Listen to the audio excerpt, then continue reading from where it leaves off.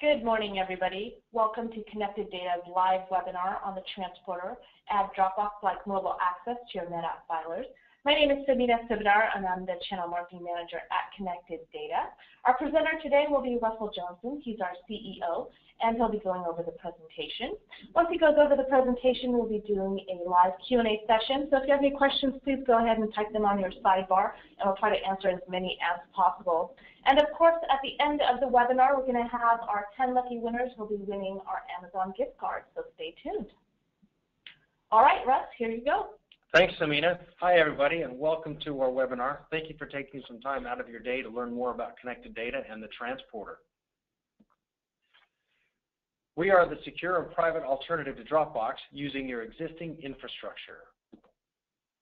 This slide shows a listing of headlines clipped out of newspapers over the last 12 or 18 months. I'm sure you'll be familiar with a lot of these.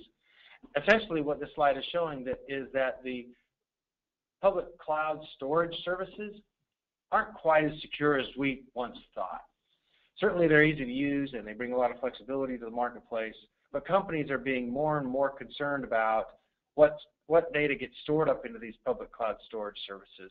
They don't want their confidential information out there. In fact, this study by Osterman Research shows that in companies of over 1,000 employees, greater than 43% of those employees are using public cloud storage services such as Dropbox against their IT wishes or even against their rules. So IT has asked not to use these services, and people are anyway. And why this is happening is the traditional method of accessing folders or files is to use the VPN to get access to your shared drive, access the files and folders that you need off of the traditional NAS device behind the firewall. It's kind of cumbersome, logging in with the VPN, using it anyway. Sometimes it works, sometimes it doesn't work, sometimes the internet connection causes the VPN to not work right. You've got a big listing of files that somebody else has organized. It's hard to find things. So once you find the folder or the file that you're looking for, a lot of users say, well, you know, I'm going to need this again, so I'm just going to save it up to Dropbox because I know I can get it on my mobile device, Starbucks, and I know that I can get access to it easily. But once it's up into the cloud, up on a service like Dropbox, you don't know what happens from there. IT departments don't know if it's being shared out beyond the organization with someone else, or if somebody else that's managing the folders or files is able to see it. You don't know where it goes from there. And employees aren't trying to do anything wrong. They're just trying to get their work done in an easier way. So what are businesses doing? The donut on the bottom left is a graph that shows that 80% of companies have an active policy to block public cloud storage services such as Dropbox. So companies are actively saying, don't use these services. We don't want our confidential information up on the public cloud, and we're blocking these services. In fact, the companies that have already embraced the business version or the enterprise version of Box or Dropbox or the like have indicated that they are extremely interested in bringing it back in-house. So this study was done by Enterprise Strategy Group, and they surveyed companies that have already embraced or signed up with the business version of Box or Dropbox, and 97% of them say that they're interested in bringing it back in-house. And the reasons they want to do that primarily are they want flexibility and control over where the data is stored. They want to know exactly the location of the data. It's in their IT room, it's in their data center, and they can walk up and see exactly the device that it's being held on. And they want to know exactly who has been sharing that data and with whom, who has access to it, with no third party involved. They also want the ability to leverage existing on-premise infrastructure and investments. So they have already got LAN connections, rack, space, power, cooling, internet connections. They want to be able to leverage that existing investment in order to provide the cloud-like experience to their users. So that brings us to the transporter. The transporter is an all-inclusive integrated appliance that includes the software that you need to provide mobile access or mobile device access to your files, enterprise file sync and share, as well as global replication as transporters conduct an automated persistent synchronization between transporter devices no matter where they're located. The transporter also provides the ability to extend the existing NAS server, file servers, and shared folders from your existing infrastructure out onto the transporter for external access and file sync and share. It's very non-disruptive. It integrates with your current systems or processes. It's much higher capacity than the cloud services and dramatically less expensive than cloud storage. Or for anybody that's had to pay these renewal fees per user per month, you know that the cloud services can get very expensive. And the transporter is 100% private. So here's the way a typical installation would be set up. You've got the transporters in the middle of the screen there, indicated by the blue 2U rack mount servers. And the green arrow to the right of the transporter is our network storage connector, which creates a bidirectional synchronization with the chosen folders on your traditional NAS device, indicated just to the right of that green arrow by the NetApp item, the NetApp servers there.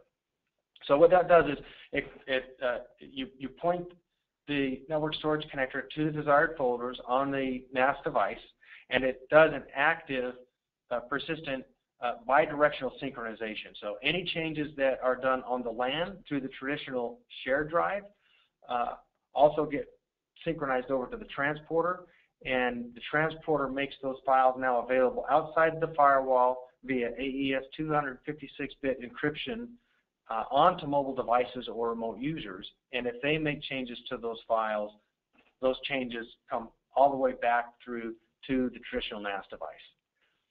This gives you the ability to provide mobile access or mobile device access to your data, as well as enterprise file sync and share, while at the same time keeping all of your regular processes intact, as you can see by the blue arrow moving up and to the right, where there's the backup routine, the traditional virus protection, all the routines, all the audited routines that you have still all remain intact and in place. This would be a typical deployment for a business that has a few different locations. You see the transporters again in the middle right of the screen at the corporate HQ, a couple of transporters there based on capacity or user account requirements. The blue arrows in a circle there between the NAS devices indicates the bidirectional synchronization of our network storage connector. So the transporters are serving up the files in a file sync and share environment around the globe, if you will, in the middle of the screen there. And I like to draw your attention to the branch office on the bottom left, where there may be 100 employees, and you might want a very light IT footprint, but be able to provide local access to folders and files for those employees at that location. The transporter does this very nicely, very seamlessly by installing a transporter at that location. All the employees get LAN rate access to the folders and files that they need to work on, and then they synchronize, the transporter synchronizes, as I said before, in an automated, persistent manner to the transporters at the corporate HQ. And that occurs without any intervention over standard internet connections, very easy to implement, and no additional software required. It all is included in the appliance. One of the nice benefits of that is that if the corporate HQ were to lose internet connection for a while, the branch office is still up and running with the folders and files that they need, and the mobile users on the top left of this screen would be automatically redirected with no intervention or administrative help, automatically get redirected to the folders and files they need at the branch office. So you've also built in geographical redundancy, some disaster recovery, and geographical distribution for safety of your chosen data. Partners and clients, as represented on the top right, have access to the folders and files that they need, whether or not they have a transporter. If they don't have a transporter, they can still get access to the folders and files that you invite them to. But if they do have a transporter, again, they get the benefit of accessing those folders and files at LAN rate speeds. And when they're finished with that project, you remove them from that shared folder, and it remote wipes all the files that you've shared with them from any devices that they may have had it on with the transporter software. This kind of zooms in a little bit on how the transporter works. The bigger square represents the firewall, and then of course you've got the transporter. the transporter 75 or 150. The numbers indicate the number of users associated with that particular transporter. And then the gold arrow that goes up and down there between the NetApp filers as representative of a general NAS device indicates that that's our network storage connector. That's that bidirectional synchronization that you can establish between your traditional NAS and the transporter. You log into the transporter and point the transporter to the folders that you want to be synchronized with the NAS device. And then they're made available externally on the mobile devices. And those mobile users get access to those folders and files without cumbersome VPNs or logins and over standard internet connections. Makes it very easy to for users, gives them the Dropbox-like experience that they expect and they need, while at the same time maintaining the integrity and security and control that IT departments need. The logos on the bottom of this page here indicate that we're using a standard CIFS connection. So although we've got a NetApp there to show a standard share, we're compatible with any standard CIFS share there of any brand. So here's another look at how the branch office installation might look. So you've got HQ again off to the right with a couple of transporters there, again based on user count or capacity requirements. And then the branch office, maybe you've got 50 or 60 users, put a transporter in that office, and then they get access to all those folders and files at LAN rate speed. So they don't have to hit the internet every time they're making a change.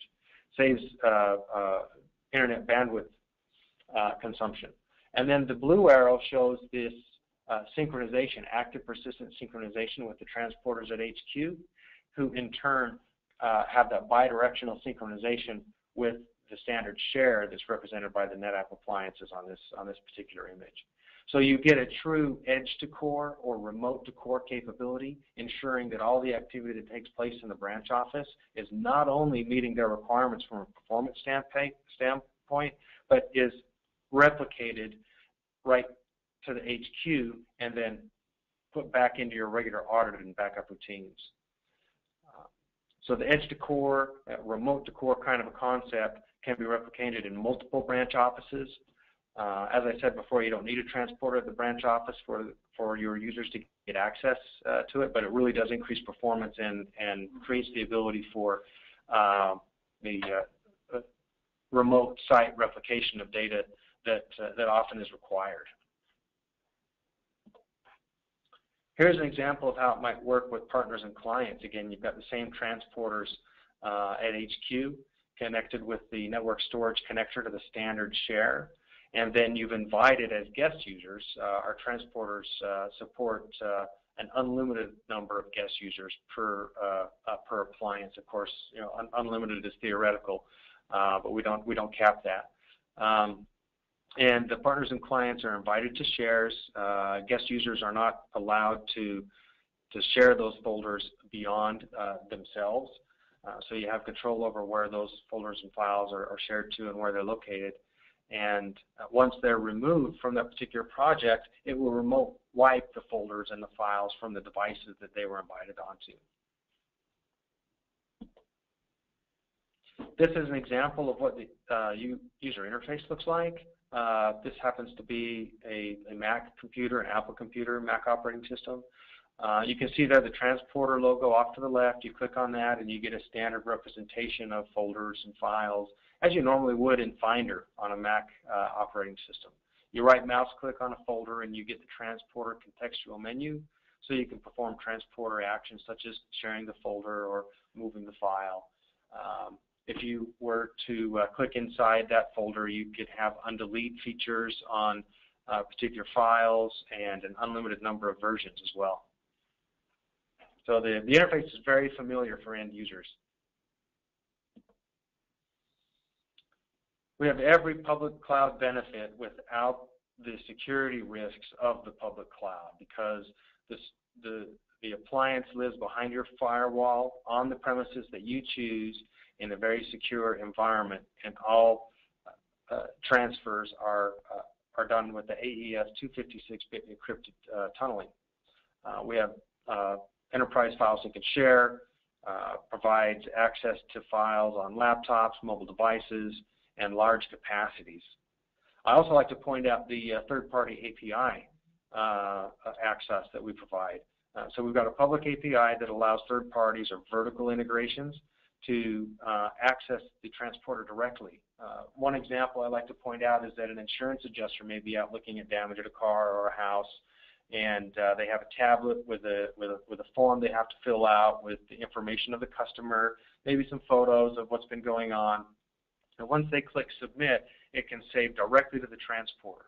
And if between visits that tablet were lost, there'd be no confidential information on that tablet, and all the information necessary from the visits has already been saved down to the transporter, maybe already being worked on by the folks at HQ to process the claim. All you need to do is to reestablish that resource out in the field is reissue a tablet, install the transporter app, and all the data that they had previously comes back and they have access to it. So that's one example of the third-party or that public API for third-party access. Let's talk a little bit about the technology. The graph on the left shows you how the data and sensitive information is transferred between authorized appliances or authorized devices, whether it be a transporter appliance or a mobile device. Pay particular attention to the black arrows. Those solid black arrows show you the path of which the data transfers. None of the data transfers between our central service. Our central service communications are indicated by the gray dotted lines.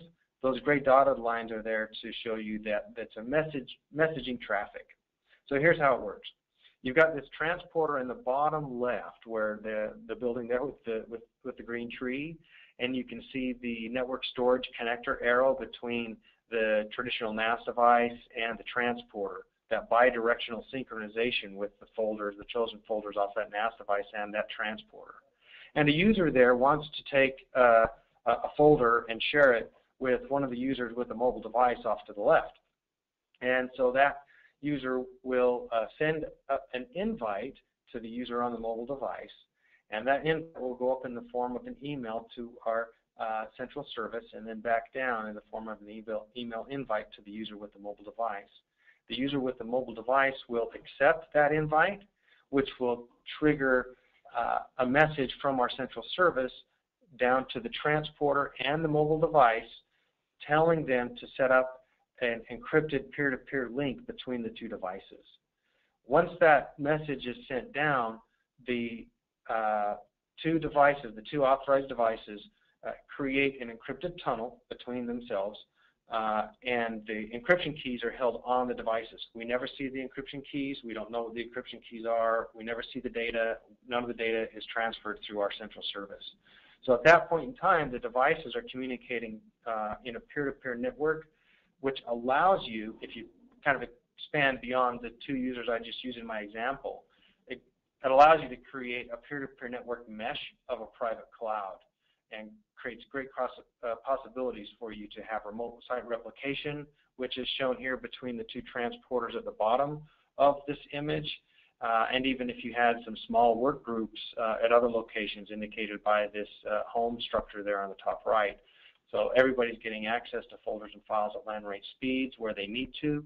Mobile device users are getting access to folders and files in a secure encrypted manner, viewing and pulling data directly off the transporter, or synchronized if they choose to. So it's a little bit like Skype, where Skype creates this peer-to-peer network between users and doesn't have to use this heavy footprint telco switching infrastructure. And that's we've taken that concept and applied it to data. Here's a service comparison, if you will, simplified view that the traditional NAS devices that are on premises do a great job of high capacity, high performance for local access or LAN, security because it's on premises. But they fail when it comes to some of these new features that users are expecting with respect to the Dropbox user experience, right? Simplified access remotely to folders and files, and without a VPN, and easy access on mobile devices. So if you combine kind of the best of both worlds, you get the connected data transporter. You get on-premises security. You get higher capacities, higher performance as you're accessing it at LAN rate speeds, and all the benefits of both rolled into one. Here's a view of our product matrix. Starting off on the left, you see our transporter 150.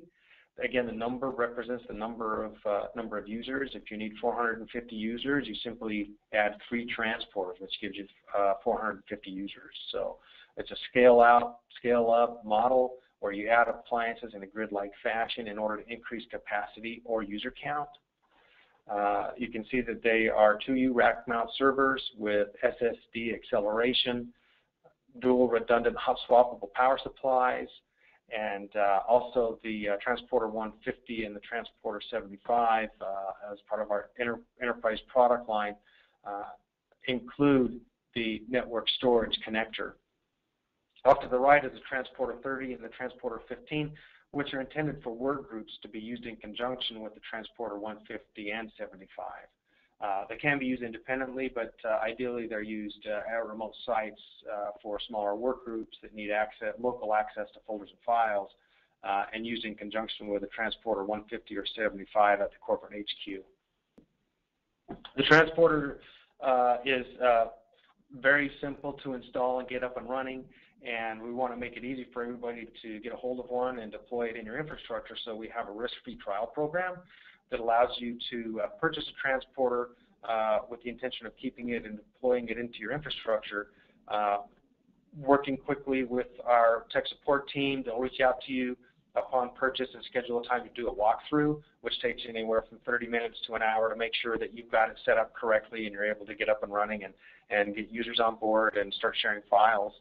And make sure it's working properly for you. You've got it set up correctly, and it gives you 30 days to use the transporter. And if for some reason it's not working to your needs, then you can return it and with no financial obligation. So we make it easy for you to get a transporter, get it installed, and get it on site. And we know that you'll be really happy with it. So I think, Samina, we've got some questions now, right? Yes, thank you, Russ, for that information. So we're scrolling through the questions here. We have several questions that have been popping up throughout the webinar. First question is on pricing. What are the prices for the appliances, and has there been a price change on the Transporter 75 and 150 with the new connector feature? Oh, okay, great. Yeah, so there's no additional price for the network storage connector. That's included in the Transporter 150 and the Transporter 75. Like I said, it's not available on the 30 and the 15. Those are our workgroup products, but it's included on the Transporter 150 and the Transporter 75. The Transporter 150 for 150 users and 24 terabytes data, the MSRP is $18,999, and there is a required support and maintenance agreement that comes along with that, which is an additional 18%, so $22,300 for the Transporter 150. The Transporter 75 is $9,999 and also requires the 18% annual support and maintenance contract, putting that at $11,798.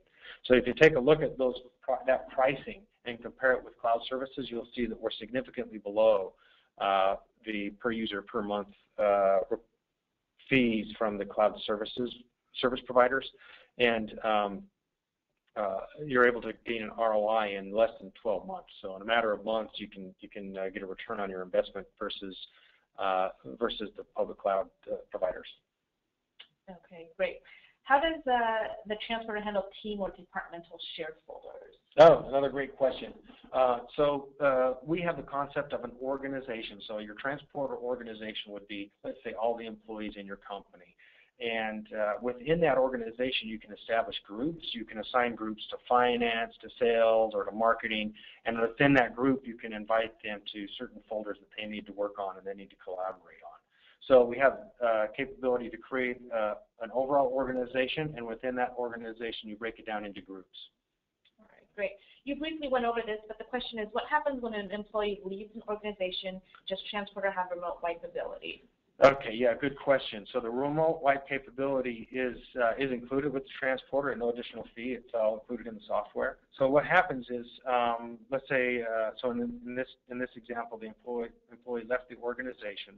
So the IT administrator would remove them from the transporter organization, and at that time, at that moment, a remote wipe signal is sent to all the devices that that particular user had been accessing the transporter with.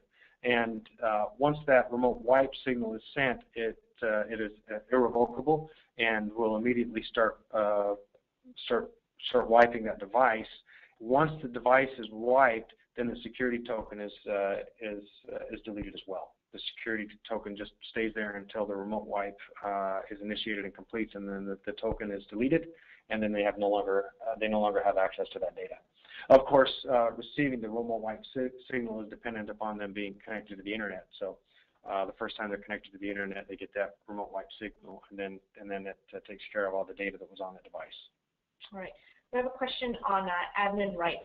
Do you need an admin computer in the organization to control everything and give access to individuals? No, you don't. There's no additional hardware or software to buy. I actually get that question a lot when I talk about the automated active persistent synchronization between transporter devices. We've essentially created the world's first file system with no central point of metadata or control. So you don't need an additional appliance to manage the synchronization between devices. You don't need any additional software. Each transporter has the capability to do that with another transporter in your organization. So all you need to do is actually just create an email for an administrative user. That person would have a separate email if they want to be a user and access folders and files on the transporter. But all you really need is just an email to be used as the transporter administrator, and you have access to all those administrative functions and features. All right, great. Question on Active Directory, do we have integration?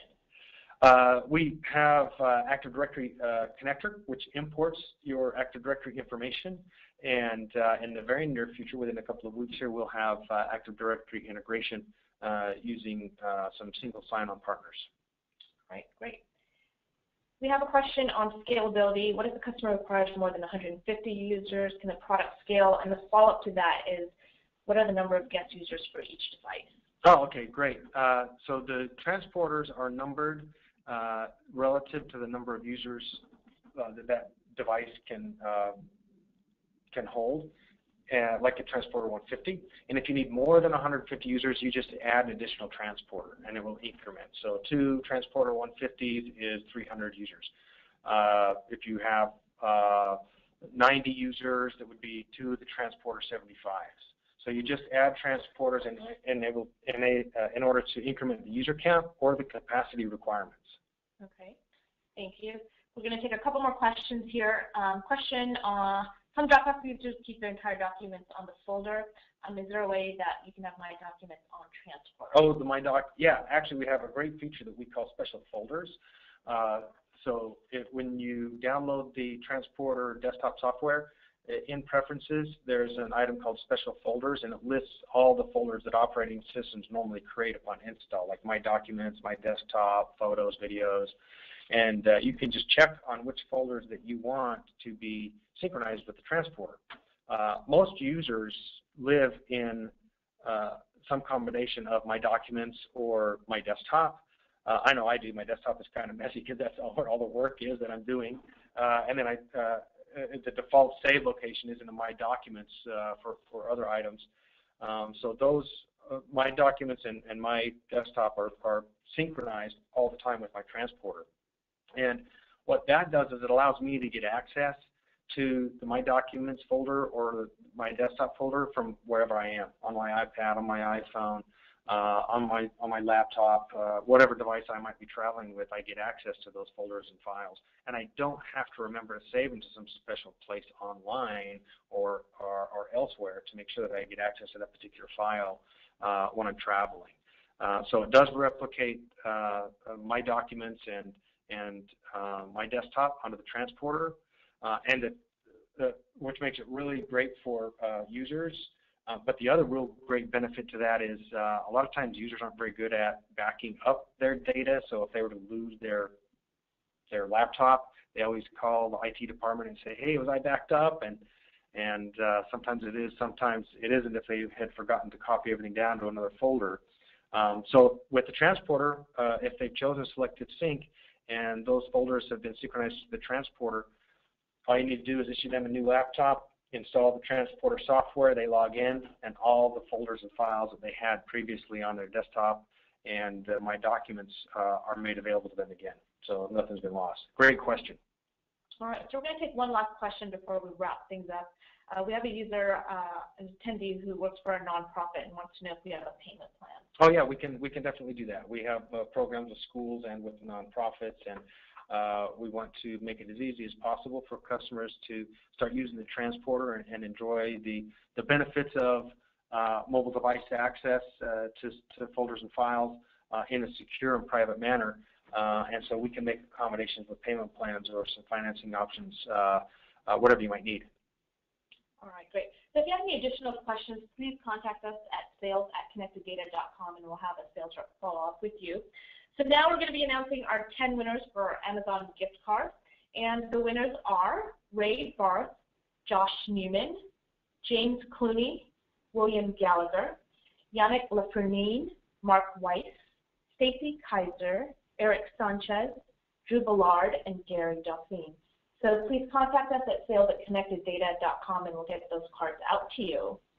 Hey, congratulations, everybody. Thanks for participating. Just one other thing I'd like to mention, which is I encourage you to reach out to some of our experts for what we call a live look, which is an opportunity to do a screen share to see exactly how the transporter works. We can we can switch over and give you control so that you can actually use the transporter yourself online, live with one of our experts explaining how it all works. You can go to our website and click on the Request a Live Look button, and somebody will reach out to you and find the right time to get on your calendar and make sure that you have an opportunity to learn more about the transporter. It's pretty exciting technology. It's a great product, and we know it'll meet your needs. Thanks, everybody.